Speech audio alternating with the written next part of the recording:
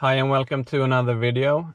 In this video I'll go through some functionality in the home screen of Android Automotive.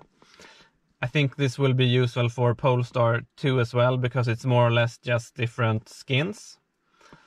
So when you first get the car, the main screen looks a little bit like this. So one thing I seldom use is the phone app. So I want to change that to something else. So how do you do that? Well, you tap the 4 squares here, and you can now see the groupings of the different apps. So I want the radio to be on this line, so I just hold, press, and then move it over.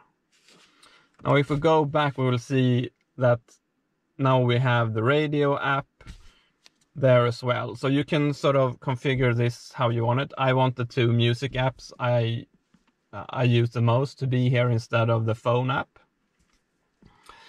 Another thing you can do is, if you want to access the other apps in the different groups, you just swipe here, and then you will get access to the other apps in that group.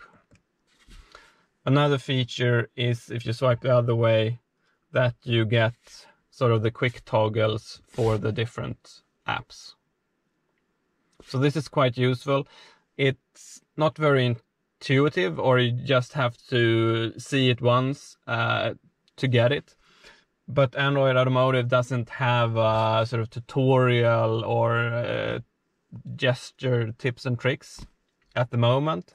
So I hope this video was helpful, and if you have other sort of tips and tricks regarding Android Automotive, please let me know. I'm really curious to see or hear what you found with the system. Bye.